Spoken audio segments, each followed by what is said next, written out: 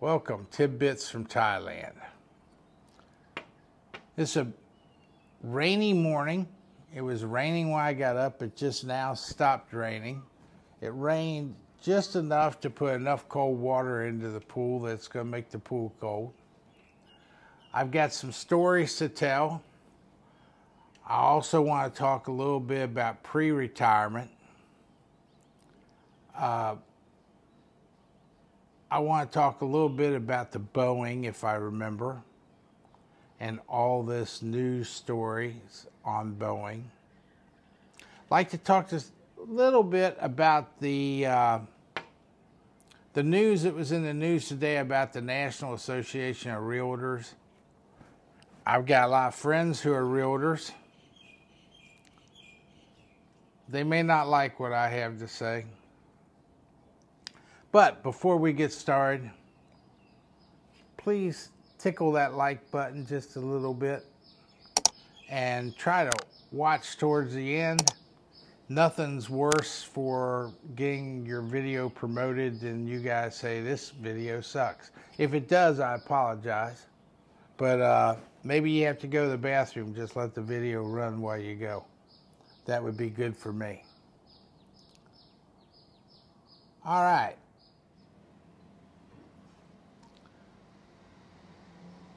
Oh well, let's get on to some storytelling here.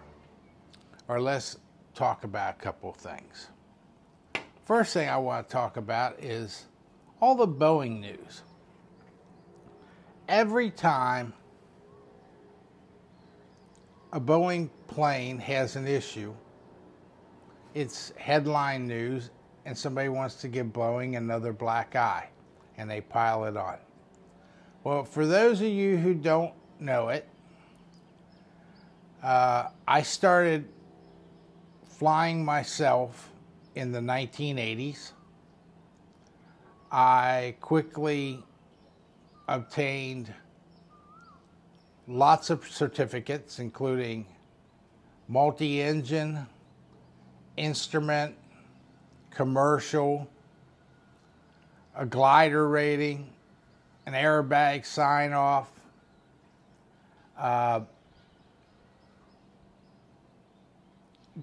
spent a ton of time. My first plane within a year was a twin-engine Seneca 2.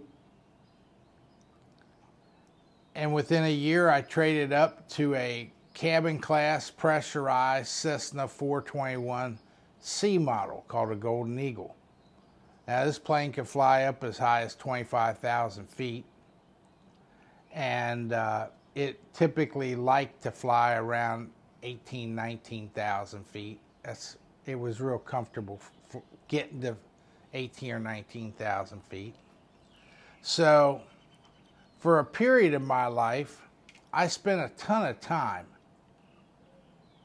learning and living in everything aviation. I was just absorbed with it. Yeah, I would be fortunate enough that I would call up my friend and say, hey, let's fly to Atlanta from Cincinnati and grab ourselves a $800 cheeseburger. And we would do that stupid stuff. I used to fly every single weekend. At the time, I had tickets for every single NASCAR race east of the Mississippi. And I would take a group of guys, a different group of guys, almost every week. Most people couldn't afford to go every week. But I had a group of a bunch of guys who loved NASCAR. We'd all jump in the plane about 4 o'clock in the morning, 5 o'clock in the morning. Depends how far the race was away. And we would fly out to the track, watch the race, jump in the plane, and fly back, all on Sunday. And that was a lot of fun, and I did a lot of flying. Well, I bring this up because as a pilot, it seems like the mainstream media wants to exaggerate every single little thing that happens to a plane if it has Boeing on the side of it. If it's a Boeing 737, it has the slightest little thing. Well, they want to make a big deal about it. A panel came off of one of the Boeings just yesterday. They said it landed without incident because a panel came off. Well, there's a lot of small panels and large panels, nacelle work, cover-up panels, where a couple of the Zeus fasteners is what they used to call them, would come loose and fall off. All planes have all these little issues. Yeah. Now the other day, a Boeing plane, I know you probably saw it on the news if you watch the news, it had tire fall off on takeoff. As it's climbing out from the airport, this tire fell off and fell down and hit some cars and tore the hell out of some cars and a fence. And they're making a huge deal about it. Oh, it's Boeing's, it's a Boeing. It's bad. It's Boeing. Well, my bet is somebody who did the maintenance didn't tighten the bolts well enough. That's just my bet. Now, when that door plug blew out of Alaska Airlines, and they showed a picture of the actual door plug on the ground, I saw there was nothing ripped on the door plug. It didn't look like it was torn loose. It didn't take me 3 weeks to figure out that somebody never put the bolts in the door plug. I mean, it was instantaneous in my mind. You looked around the frame of the door inside, there was no bending of the frame. It was just like it just was gone. Well, that's Boeing's fault. Somebody should have put the bolts on that door plug. I mean, that you would think that would be a absolute 100% requirement. But they want to make a big deal about it for Boeing. It's not a big deal. That's what I'm trying to say. You've got Boeing, who has thousands of commercial planes in the air every day, doing tens of thousands of flights every day around the world. Some little shit's going to happen. So if you fly on airplanes and you listen to the news, you're going to make a big deal about, all Boeings aren't as safe as Airbus. Baloney. It's just pick on Boeing day in the press because they need to get eyeballs on what they are saying. And the political race right now is so dull, they got nothing to say about it. They're trying to back Biden. They can't come up with anything good to say about that. They hate Trump, and they're running out of bad things to say about Trump. So they have to pick on something. Boeing's on the list. That's all I wanted to say about that. Next topic. Next topic is the National Association of Realtors lost a big lawsuit that was brought by someone, I think, in Missouri, that alleged that for years the National Association of Realtors has conspired to keep real estate commissions for realtors higher by compelling the seller of a property to pay for the buyer's agent. So if you went out and bought a piece of property and you had an agent for you, it always came out of the buyer's commission. The selling agent and the selling and the listing agent is what they're called, and the buyer's agent all got to split that commission, and that was standard practice. So if you wanted to sell your house, the realtor would say 5, 5.5, 6%, whatever you negotiated, whatever the market would bear. And time you closed your house, you'd have to pay them that commission. They split with the buying agent, with the buyer's own agent. If the buyer didn't have an agent and bought it on their own, they kept it all. Didn't get any cheaper. So a lawsuit said, if a buyer wants an agent, let the buyer pay for the agent. Let the buyer tell the agent, I will pay you X% of the purchase price.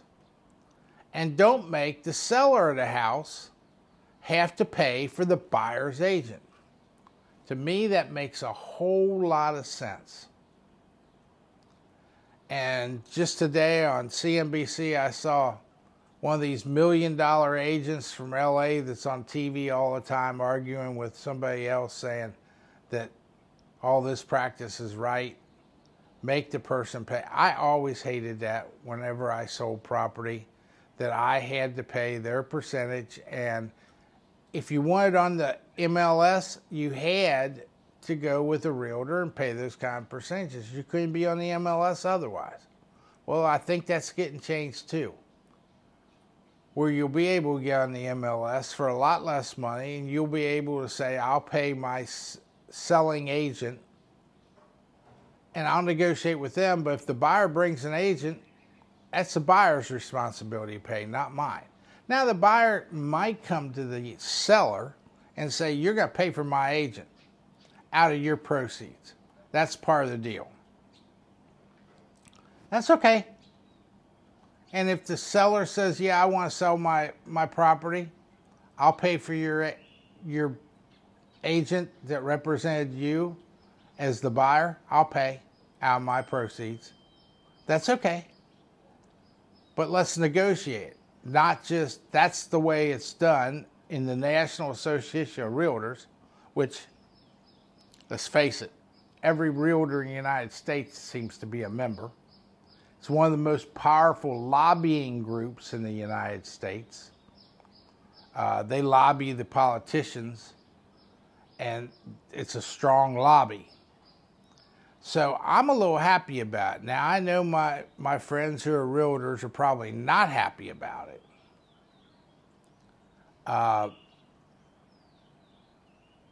But most of the time, I resented it. I resented having to pay for the buyer's agents. Tell me what you think in the comments below. All right, storytelling.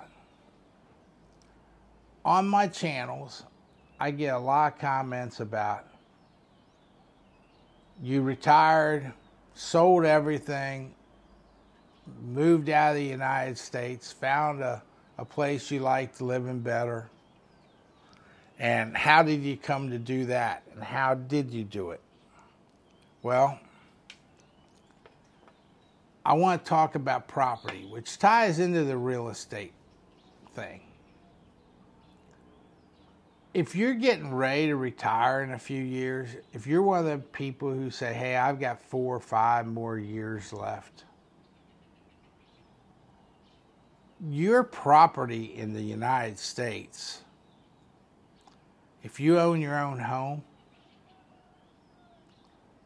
for the most part, unless you've got a home in a primo location, unless you're living on the beach somewhere in Miami, or living on the beach in Naples or Bonita Springs, or somewhere that's just, the home prices are appreciating at a tremendous rate where a lot of places aren't, I contend your home is a horrible property for you to own at this point. As the economy goes further, the U.S. dollar is being debased more and more. And most people say, well, I don't want to sell my house because either my house is paid for, or I've got such a low interest loan on my house. Where am I going to buy another house? I don't want to get a 8% loan or a 7.5% loan to buy a new house. So I can't sell my house. So how much is your house going to go up in the next 5 years? 20%? 10%? Could even go down if we go into a recession or depression, a cyclical depression. It could go down. But regardless whether it goes down, the U.S. national debt is increasing at approximately $1 trillion every 100 days. And they're debasing the currency by issuing more and more U.S. Treasury bonds. So holding that U.S. piece of property right now is not really the smartest way to handle things.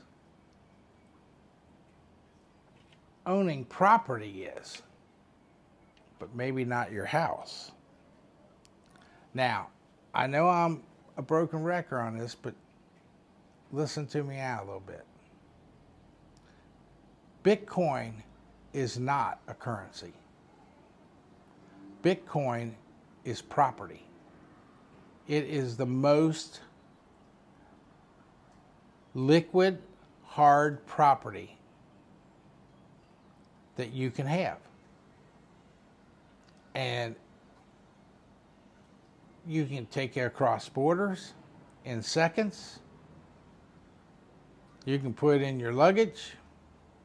You can take it with you. And it's been the best performing property as far as returns for the last 5 years, 10 years, 15 years, you pick the period. It actually is higher every year except for 2 in the last 15 years. No person who's ever purchased Bitcoin and held it for 4 years is losing money. They're all making money, and a lot of it. Tens of thousands of percent. So if you're looking to retire, why not sell that home, put some of that proceeds into property called Bitcoin, which has been very successful, and just renting. Liquidate what you don't need, downsize into a rental. You say you want to retire, you say you want to travel. That's a typical thing that people say when they retire. They say, I want to travel. I want to retire and I want to travel. Well, why you travel? Do you want to have to support that house with all the expensive insurance and expensive taxes and expensive maintenance? You go travel, the grass still got to get cut, so you hire somebody to do that. Snow needs shoveling, roofs need repairing, plumbing needs repairing. You want to deal with all that? If you want to travel and you're renting, you can travel and you can just rent, or you can downsize and rent. And in the meantime, you put that money in Bitcoin. Let's say that you knew you were going to want to retire in 2024, and in 2021, you decide, I'm going to try to sell my house. Now, did Mark do this? No, I didn't. Took me 18 months of working to sell everything I had of value and to get out of the chains that were binding me. Took 18 months. It takes time. So if you got 2 or 3, 4 years before you want to retire, 5 years, you might say, hey, We can sell our house now before it gets worse. Because let me tell you, if interest rates go up, now I know everybody's saying, oh, the Fed's going to cut rates. The Fed's going to cut rates. Well, if you've been listening to CNBC this week, the CPI and the CPE all came in way with more inflation than was expected. Now they're all saying, oh, the rate of inflation is decreasing. It isn't it might not be as high as it was a year ago as far as month over month, but it isn't like prices are getting less expensive. They're just going up at a slower rate than they did before. And if the Fed cuts interest rates, prices are going to go up again. More money in the system, more liquidity, higher prices. That's just the way it always has been. So you might want to think about renting until you actually retire if you're one of the ones who says, I want to retire and I want to travel, I want to go places, I want to do things. I don't want to stay here in Milwaukee anymore where it gets cold in the wintertime. I won't have to go to work at my job here in Milwaukee, so I want to travel. Well, you want to go to Florida? Rent a place in Florida. You want to go to Texas? Rent a place in Texas. You want to go to Nashville? Rent a place in Nashville. You want to go to Belize, Ecuador, Panama, Costa Rica. You want to travel through Latin America? You want to go try your hand at living on the French Riviera? Get yourself a little villa there in the south of France? All that's available to you, all of it. But it'll be much harder to do if you still have the chains of property that can't be moved. Bitcoin is property that can move. Now, all I can say is start keeping track of it. It goes up, it goes down. It goes up, it goes down. It just this week, it hit a high of $73,600. And then it's dropped down at around $67,000. And now it's back up to around $70,000. And it'll zig and zag. But here's the thing. Bitcoin now has the blessing of the Securities and Exchange Commission in the form of spot ETFs, 11 of them. These spot ETFs make it far less likely that any regulatory hurdles are going to come over Bitcoin, because you got people like BlackRock, you got major corporations, you've got pension funds from states, and you got universities like Stanford University just allocated, I think, was it 7 or 15% of their money that they have in their endowment to Bitcoin because it performed so well. I didn't have that 4 years ago. This only came in January. But that alone makes it far more secure. Also, if you do decide to get Bitcoin, there are now multiple ways to hold your Bitcoin to ensure it doesn't get stolen or lost. You can go to Fidelity Digital Assets and let Fidelity hold it. I know, not your keys, not your coin. Well, don't let them hold it all, but they can hold some. You can go to get a vault from one of the major Bitcoin suppliers that uses multi-signatures to get at the money once you put it in. You need 2 signatures on 2 electronic devices, and that makes it far harder for anybody to ever mess with. And you're actually storing your own keys, but you've got more than 1 signature required.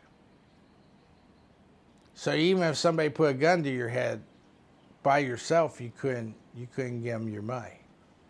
You can take your IRAs and your rollover IRAs, your 401ks, and those might be in Fidelity, or they might be in Charles Schwab or some other major brokerage house. You can buy the Bitcoin ETFs and let them custody it in Bitcoin. I mean, Bitcoin's up over 100% in the last 6 months. I mean, granted, it goes down, but you can dollar cost average into it. And I did. I'm still doing it. You know, buy a little every day. Buy some, wait for a pullback, buy more. And while you've been waiting for that pullback, buy a little every day. And keep getting your money into a property that's going to appreciate far more than your house.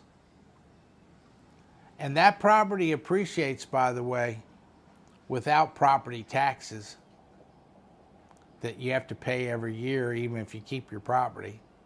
You don't have to fix the roof. You don't have plumbing leaks. You don't have septic systems that break down and need to be replaced. You don't have to pay for insurance, fire insurance, hazard insurance.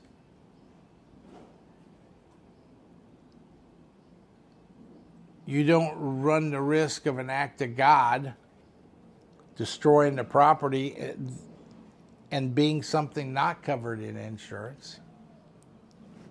So it's just an idea. It's something to think about. But regardless of what you want to do with your money,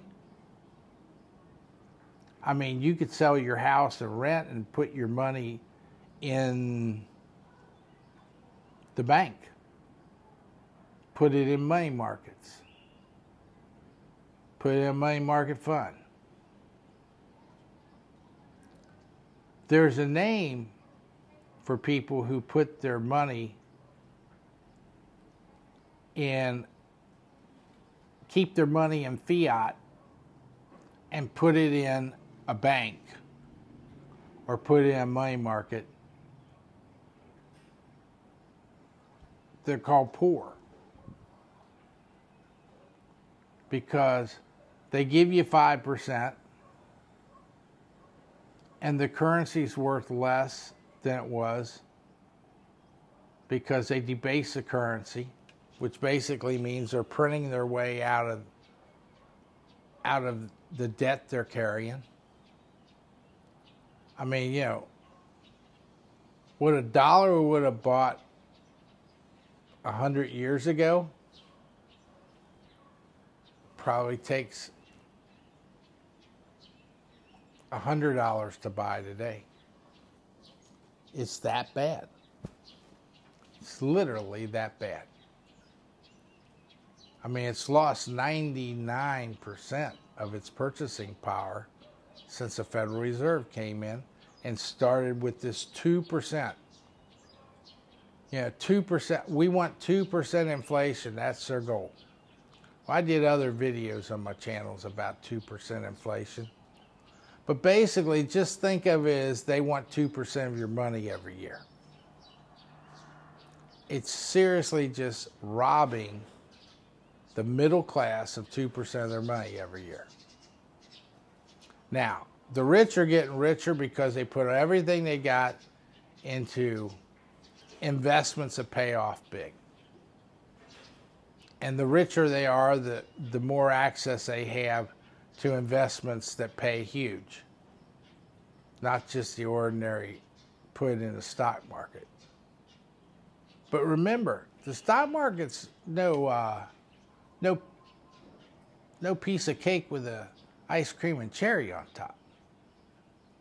I lived through the 1999, 2000 high-tech bubble.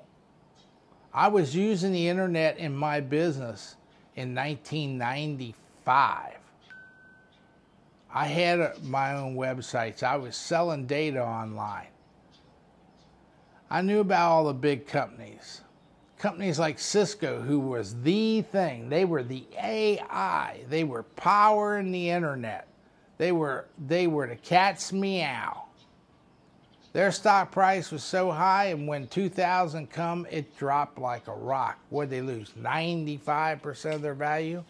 Now, some other companies did too, like Amazon. Well, it recovered. But Cisco's never gotten back to the high it was. Never.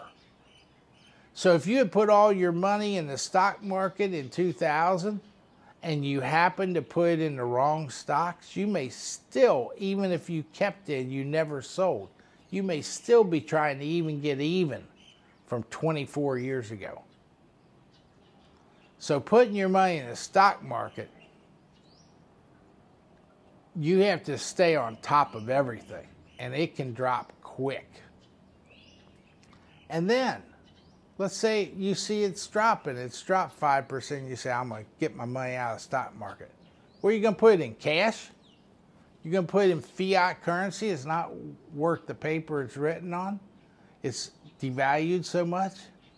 You're going to stick it in treasury notes where they're going to give you 5%, but you're going to lose another 10 or 12% on your money on top.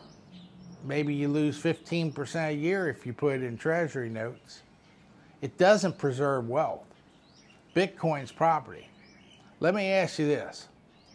If I gave you $1 billion and dropped you in Africa and said, here's $1 billion, what are you going to do to preserve this wealth for the next 100 years? What are you going to buy for $1 billion in Africa that's going to preserve this wealth for the next 100 years? Guaranteed. Nothing. Bitcoin. Because it's a finite asset, there'll only be 21 million coins in it. But it's a secure form of property. It's not currency. It's not for transactions. It never will be. The people who bought property on Fifth Avenue 70 years ago, it appreciated because it was in a really good place. But those owners don't think about they're going to take a small slice of their property and go buy a cup of coffee with it. That's not what property's for. The richest people in the world all have property, hard property. And the smartest ones have property that's so valuable. You know, they're down in Palm Beach, Florida. They have 1.5, 2 acre lots. They're being sold for $200 million. There's no house on them. Just $200 million for an acre or two. Because they're on the beach in a prime location. They didn't cost $200 million 10 or 20 years ago. If you buy the primest of prime property, you can make some money on it. But remember, they did pay taxes on all the time they owned it too. And the taxes down there are not cheap. But that's my thought about retiring early and actually not keeping your home. Downsizing it, selling it now while you can sell it. and getting a rental. So that when you do get that final check from your employer and you're ready to retire, you got nothing holding you back. You want to travel to Italy? Ever dream of going and seeing where your relatives came from in Ireland? Go. You don't have a house. You don't have something you have to get rid of. I say, owning a home, I'll be honest. The home I had in Cincinnati, remember I was born and raised in Cincinnati, the home I had in Cincinnati didn't make me a lot of money. I owned it for a very long time. I didn't make a lot of money on it. Why? Because it's in Cincinnati. When's the last time you ever heard anybody saying, I'm retiring, I'm going to Cincinnati? If you hear anybody tell you that they're moving to Cincinnati, it's probably because they got a job with some company that required them to go to Cincinnati for one reason or the other. I mean, I don't know of anybody who says, man, it's my dream to go to Cincinnati. You know, yeah, Cincinnati's got the Bengals, it's got the Reds, it's got an opera house, you know, a good symphony orchestra. It's got lots of museums. Cincinnati is not a terrible city. It has a little less crime than some, but it's by far not a safe place. When I lived in Cincinnati, Ohio, I never left the house without a gun in my pocket. I didn't carry a holster outside of my belt. I carried a holster in my pocket. I just bought pants with a big enough pocket to keep a gun in. I never left home with that. Why? Because, hell, you could drive a mile and the local, you know, grocery store get held up, or the local bakery, or, you know, they try to rob somebody on the sidewalk. I mean, the place was not safe. It's amazing, but it used to be. When I grew up there, my house was less than a quarter mile, half mile, maybe a little less than a half mile from where I grew up. It was a safe place in 1962. Not anymore. I mean, I have no fear whatsoever in Thailand. Do they have crime? Yeah, but nothing like they have in the United States. Not with the frequency. I mean, more people will be shot in Chicago this weekend than probably will get shot in all of Bangkok for a whole year. Maybe two, I don't know. But it's just very, very low crime rate here. And it's not gang crime. It's not people just driving around shooting people at random. Around here, most of the crime seems to revolve around relationships of one sort. Somebody got a problem with the relationship, and unfortunately alcohol seems to be involved way too much, which is why I had the video the other day about being lonely and turning a bottle here is really bad. It'll bust you here. And that's why these guys who live in very small condos here, 23 square meters, you know, real small spaces, they don't want to sit at home. What are they going to do at home? You can only look out your window to the ocean and see the ocean a half mile away so long before you want to go out. And you say, okay, I'll get something to eat and I'll sit at the bar. So, for those of you who are retiring, I gave you some food for thoughts, a little tidbits from Thailand.